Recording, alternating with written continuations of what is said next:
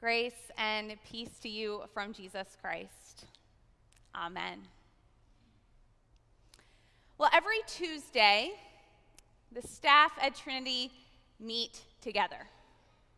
We begin our meeting with devotions, guided by the pastor who will be preaching the following weekend. And we use the scripture readings to guide our devotion together and our conversation. And so this week, I read John 12 to the staff, and I asked them the question, what is jumping out at you? Well, one of the staff members said, I feel like Jesus is being selfish here. And then someone else added, it seems like what he says negates everything he says elsewhere. It seems like Jesus is setting his own life above those in need. They were, of course, talking about that final verse from our story for today, when Jesus says, you always have the poor with you, but you do not always have me. So I'll be honest with you, friends. In past readings of John 12, I haven't batted an eye at this statement. Maybe I was unwilling to address it, but hearing one of my fellow staff members say, Jesus seems selfish, felt like a good reason to tackle this verse and stop ignoring it. You see, I've found that we often like to ignore those things that Jesus says that we don't like, those things that challenge us or make us uncomfortable. I've also found that we like to ignore the things that don't make a whole lot of sense, like this one here. But I think you know at this point in our ministry together, friends, that I like to take these verses head on. So it seems like we should probably talk about what Jesus is saying here. And I'm grateful for my fellow staff members who get us thinking when they bring these things up. So let's do this. Is Jesus being selfish? What does Jesus mean when he says, you always have the poor with you, but you don't always have me? Well, like many of the things that Jesus says and does, we've got a lot to dig into. First, friends, most scholars would say that Jesus is quoting the Old Testament here. Deuteronomy 15:11, to be exact.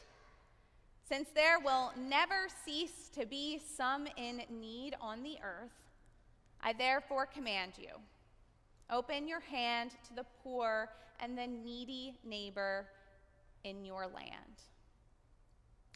Deuteronomy, the 5th book of the Bible, and the 5th book of the Torah, what our Jewish friends read, is a series of sermons given by Moses to the Israelites before they arrive at their destination after leaving Egypt.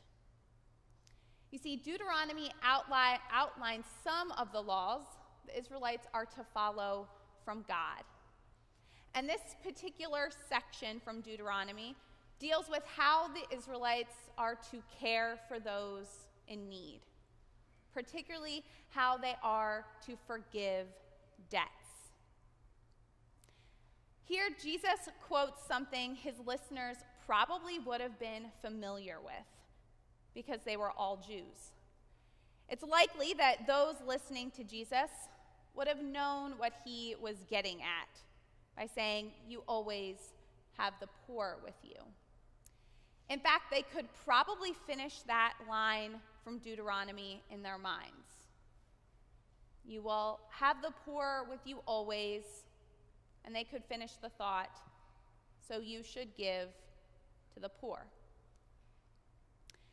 But what trips us up here, friends, isn't that first statement, right? It's that second one. But you do not always have me. What is Jesus saying here? Well, Jesus is talking about his death just before he makes this statement, when he says, "She bought it so that she might keep it for the day of my burial." Jesus is hinting at what is to come, his death and eventual resurrection and ascension. This is the time when the disciples and other followers will no longer have Jesus physically present. In fact, a lot of what Jesus is about to talk about in later chapters of John is preparing the disciples for this reality. How are they to live in Jesus' absence? So it could be that Jesus is also trying to teach that lesson here. "I will not always be with you," Jesus says, "but the poor will always be with you." It's like the poor, the oppressed, the less fortunate are a stand-in group for Jesus. As in, treat the poor, the oppressed, the less fortunate as you would treat me. When I'm not around, Jesus says, treat the poor as if it were me there. That's why Jesus says in other Gospels, "Truly I tell you, just as you did it to one of the least of these, you did it to me." Right now, in our story for today, Mary is treating Jesus with love and service by anointing his feet. But when Jesus is no longer physically present, who needs this love and service? The poor, the oppressed, the less fortunate need this love and service. So based on that, friends, what does this mean for us? While this statement seemed confusing on the outset, now Jesus is quite clear. One of our most clear calls from Jesus is to address poverty. 1 in 4 stories from the Bible is about poverty. So when we see someone experiencing poverty, we are called to respond with generosity. We're called to address poverty by challenging oppressive systems that keep folks poor. Even Jesus' ragtag group of disciples collected money and gave it to the poor. Our story for today tells us that.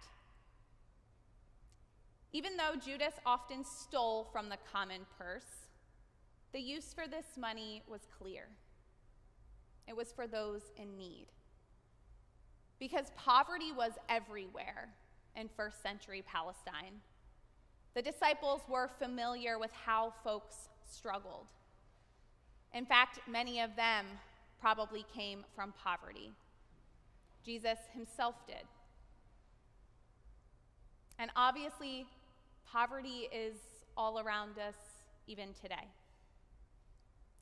In the most recent census in 2020, 37.2 million Americans live in poverty. That's 11.4%. That's a lot, and that number has grown. And friends, it is our call as followers of Jesus to address it.